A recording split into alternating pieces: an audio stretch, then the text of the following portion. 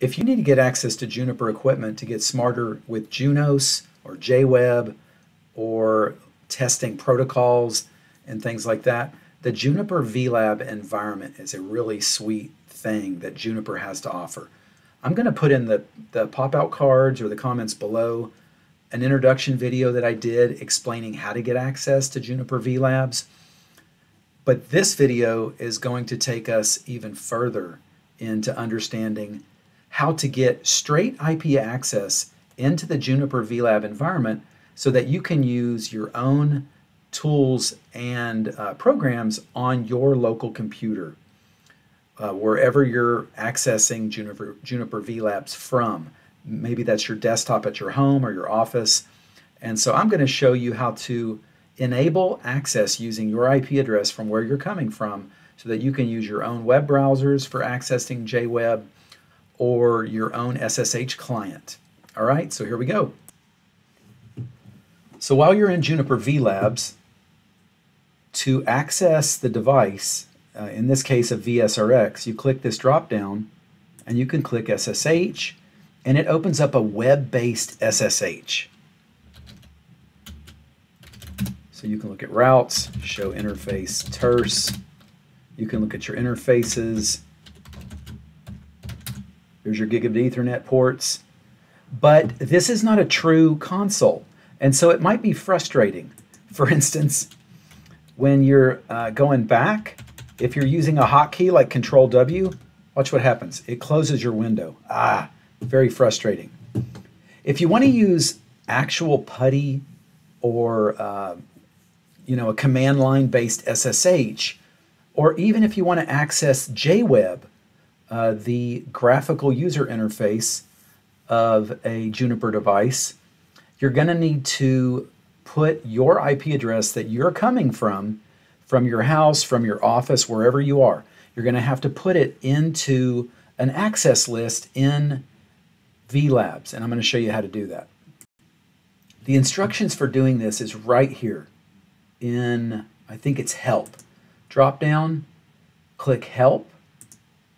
It opens up the Juniper vLabs user guide.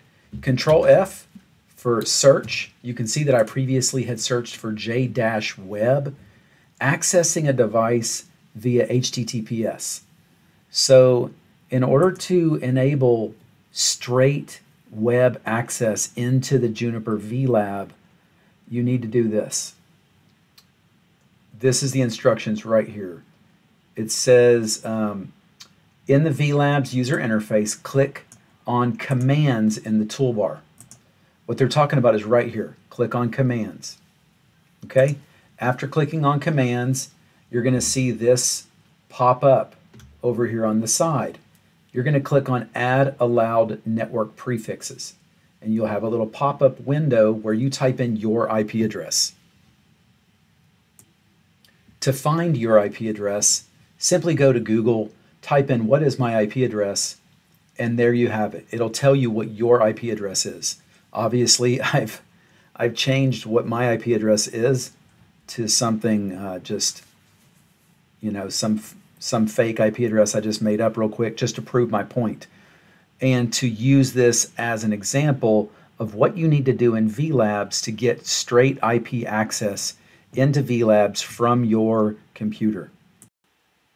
Okay, now in vLabs, just like the instructions told us, click Commands. This pop-out window appears. Click this arrow and then this appears. Then you put in the IP address of where you are coming from.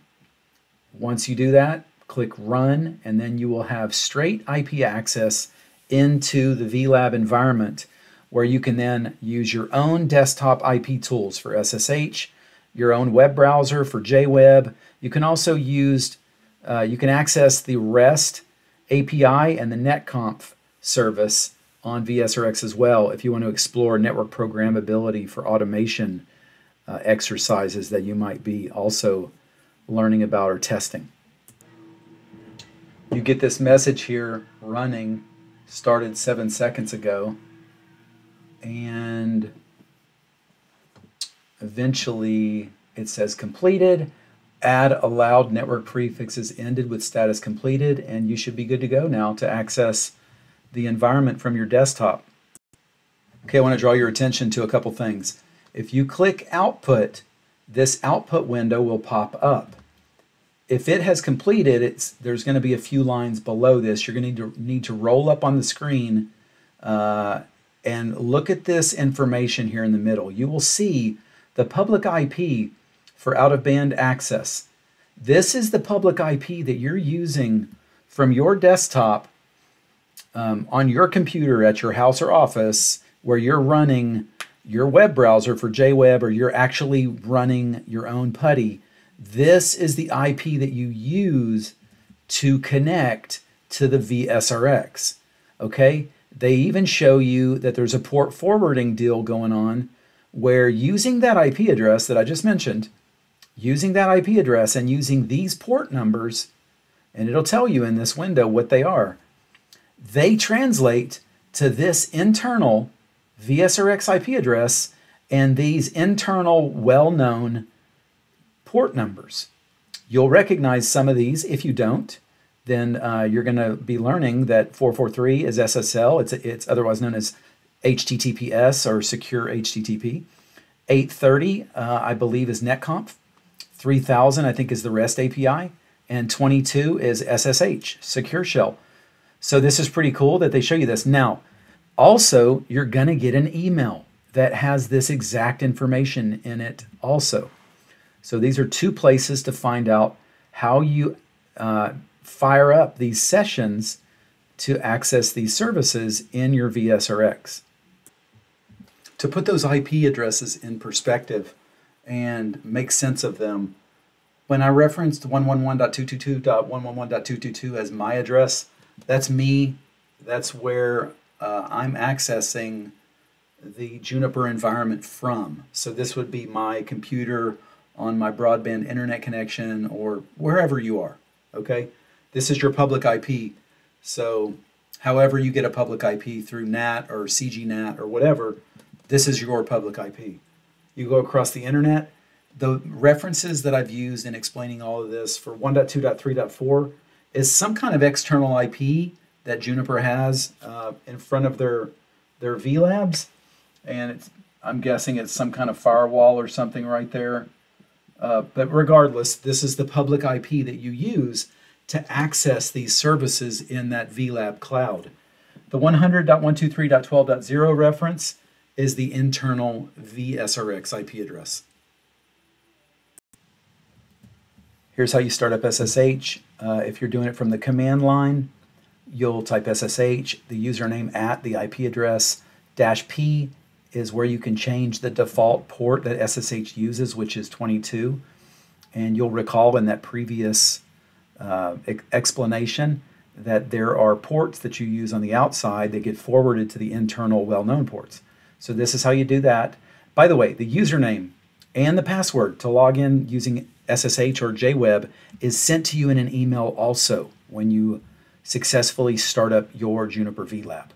All right, it's not USER, user, it's something else. But just look in the email for those login credentials. Here's how you do it in PuTTY. Put the IP address there, put the port number there, and click Open. All right, so on my Windows 10 computer at my house, I am now able to open up the SSH client built in to my operating system, and this is wonderful. Now when I hit Control-W, it doesn't close the window like it did on that web-based SSH that's built into vLabs. I mean, it's convenient if you just want quick access to use the one here on the drop-down menu. But, you know, if you're more serious and you're going to want more sessions opened up, or you're doing some heavy use and you want to use your hotkeys on the CLI, then you're going to want to do this, giving yourself access so you can use your own SSH client.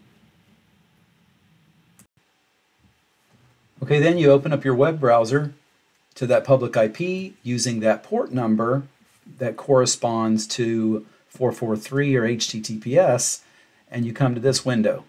If you're not familiar with this, you would click Advanced. Then after clicking Advanced on your web browser, you come to a page that looks like this and click this link right here that says proceed to the IP address. Beautiful. Now we have access to JWeb, the graphical user interface to control and configure and monitor the VSRX in the Juniper vLab.